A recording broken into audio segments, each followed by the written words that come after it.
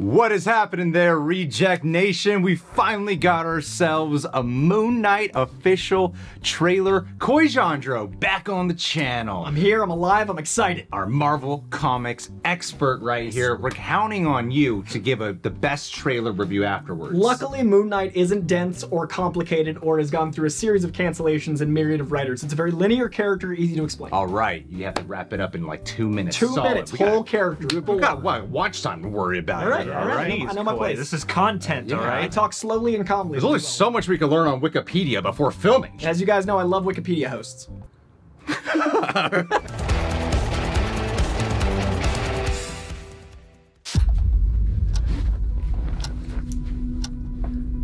Hello, and welcome to Staying Awake.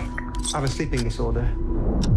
I can't tell the difference between my waking life and dreams. Hello, and welcome to Staying Awake.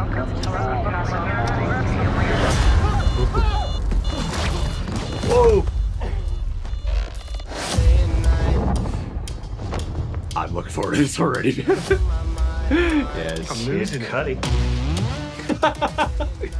Cool. At you all. You're bloody useless, Stevie. Stephen. Hey, I can't tell the difference between life and dreams. Thank you. Awesome. Lost the contact lens. Hope you find it. Thanks.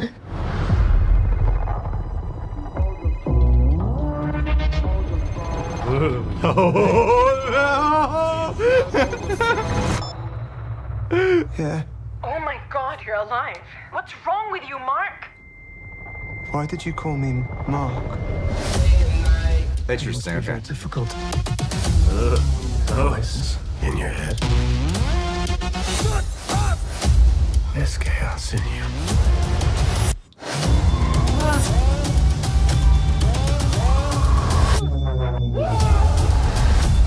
Wow. The shadow of the Moon Knight. Oh, that was... Let's see it.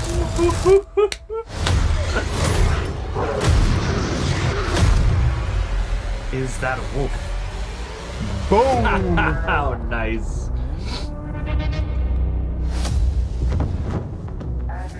I love how they even changed the colors to it.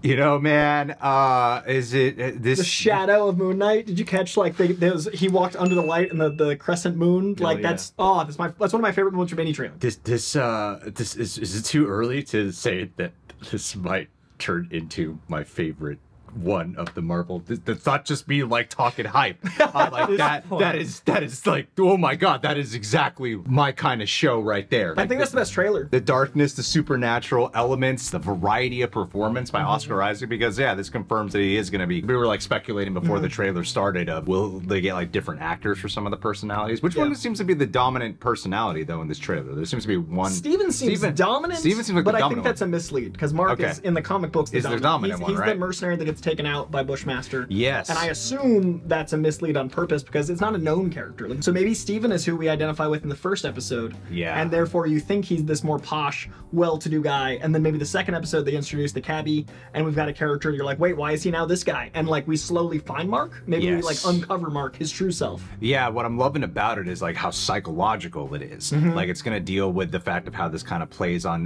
dissociative identity disorder and the way how they visually represent that through like the cracks in the mirrors and the different moving presences and the hallways and stuff. Like that was so cool to behold, and Oscar Isaac the editing, was gonna kill the cadence, like that, the flavor of the edit, which I hope the show follows with. Man, John, what was your favorite part about it? Oh man, just the whole vibe and atmosphere, really. I mean, I like that this trailer played more like a movie trailer than a TV show trailer, and you know, it is a 6-episode contained series with the option of going beyond that, and I think that this is the perfect way to just hook everybody for, yeah, the kind of ride we're into. It looks like the kind of thing that's going to be very fraught and very paranoid, and I love anything that has that quality where, you know, you've got flashes and echoes and what's real, which reflection is actually mine, you know? Ethan Hawke looks sinister as hell. I wonder if he's Khonshu.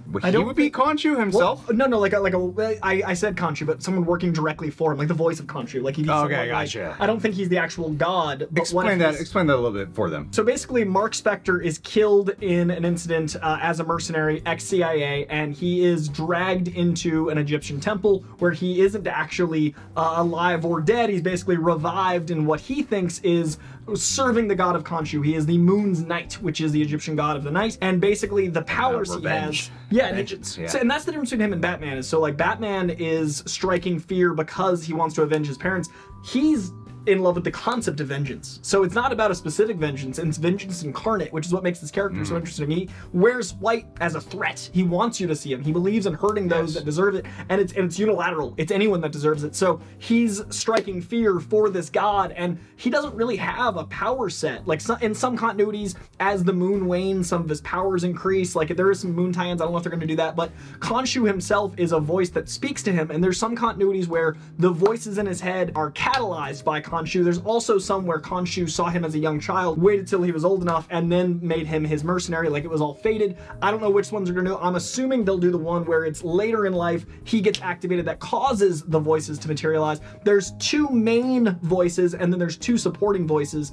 There's the inner child and the Mr. Knight, which I think will come in later, and then there's Jake as well as Steven, and I think we're gonna get those very early on. Like I said, I think Mark will be developed. The main human self will come. I don't know if any of that made sense. I think I know the anxiety of like, because it's a very tense comment. As I was catching, we've done more than Wikipedia. I was catching on to, what you were saying. You said Khonshu. I'm like, okay, there might be some people who don't know what's going on. Like, we got all this Egyptian imagery in here. It looks like that. The trailer might have you believing that he gets it like at the museum artifact spot, but you see it. I think you see a pyramid at one point. It was kind of moving by fast. So I imagine that his personality was eventually at one point in Egypt, and then he's probably just going to like, here are some authentic artifacts at this museum that are being called to me in some way. Like some people, I remember when the teaser trailer came out, what do you think? Some people were saying it looks like a werewolf, some people were saying it looks like Anubis. I mean, they've said that Egyptology is going to be a big part of the show, and so in that breath I would imagine maybe something like that, but Moon Knight's origin also ties in with Werewolf by Night, which I would just be so excited to see them breach further into, especially because this is also being billed as a scarier, more horror-centric series. So I mean, for my geeky heart, I would be thrilled by that, although something a little more Egyptian would fit as well. You know what I really thought with Ethan Hawke? It's not exactly the same thing. There were vibes about parts of this trailer that were making me reminisce on the first Blade movie.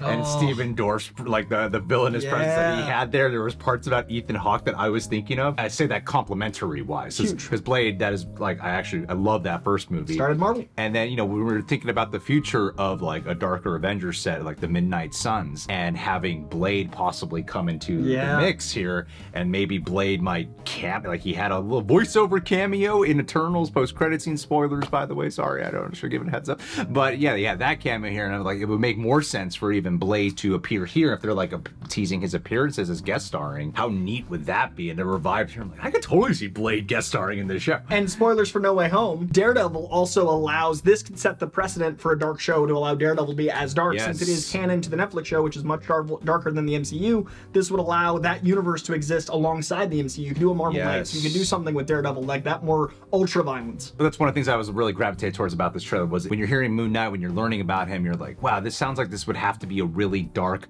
almost like closer to the Netflix shows than any of the other Disney Plus shows that we've gotten so far. Other than some, you know, certain shots that look really pop in the colors in that MCU fashion, for the most part, the tone, the mood, the atmosphere of it, like I want to get a better sense of the atmosphere, honestly, because I'm like, we got like that cool music that I thought complemented the trailer well, but I do want to get a better sense of like, what will some of these scenes feel like? And so far, I'm loving it. Can I say, like, the directing in this, two of my buddies, I love these guys to death. Justin and Aaron are two of the best directors working, and I'm honored to call them friends.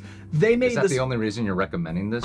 Yes, I'm only here for them. So if you haven't seen Spring, if you haven't seen Synchronic, if you haven't seen The Endless, check out their work. The reason I think they suit this so well is they do this insane existential pondering, this otherworldly, this atmospheric tone that's gonna suit this so well. They're like H.P. Lovecraft vibes that I think are gonna really tie into how this mythology looks visually. And both of these guys they've done everything on a set. They've done every single job on a set, and now they're directing one of the coolest, most hard to discern characters. So these guys are gonna be so hands-on, they're gonna make this their own, and that's why I think this looks so unique, is Justin and Aaron are geniuses, and this is gonna show for it. So can we have them on the channel for an interview? I mean, we'll send them this link, we'll be like, hey, Justin and Aaron. I'll text them. Yeah, if they're your real friends, they'll, I'll text they'll them watch right this now. video Like, and then they'll... That's true. We'll test them. Yeah, we'll we're see gonna if it's test a you. one-way Let's see if you friendship, retweet Justin this, and Aaron. Directors of Moon Knight. Yeah, great guys. Love you guys. No pressure. I'm not intimidated. All right, guys. Well, we're done here. But their styling, I think that it wasn't just a name drop. Yeah. It was because if you've seen Spring, The Endless, or Synchronic, which I recommend you do. In fact, homework, if you want to understand Moon Knight, check out their work. Also check out Lemire's run, the Ellis run, Bendis's run, Sienkiewicz's art, any of that stuff to give you the flavor of this book. You know, you don't have to feed the whole cattle all the time. You know, I only gave 4 arcs. It's been around since the 70s. I gave a taste. It's a dump of information Warren here. Ellis, Jeff Lemire. Subscribe if you're interested. Kevich, I'll give you Leave more us your thoughts recommendations. down below on Anything you Moon guys Knight. want. Follow Coy because he knows crap. Some more comics. Look, guys, we'll see you soon.